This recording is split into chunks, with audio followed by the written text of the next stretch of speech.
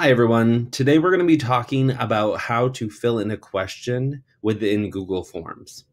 So first, when you create a new question, you want to add the question at the top. So in this case, I'm going to do what G Suite app do you need more support with?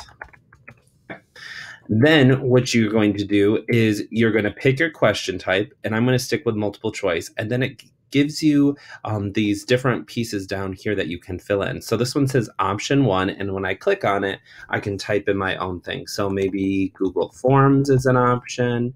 And then if I want to add another one, I can either click add option right below it, or if I just click enter, it will create a new one. So my next one maybe is Google Classroom, Google Sheets, Google Slides. Now, once you have all the ones that you want in here, you'll notice that you can add an option below, but there's this other one called add other. And if you click on that, it's going to add this new line that says other.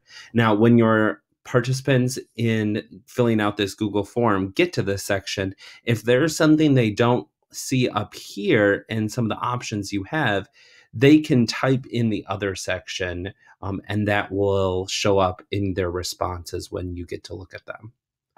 I hope you enjoyed this short tutorial on how to fill out a Google form question.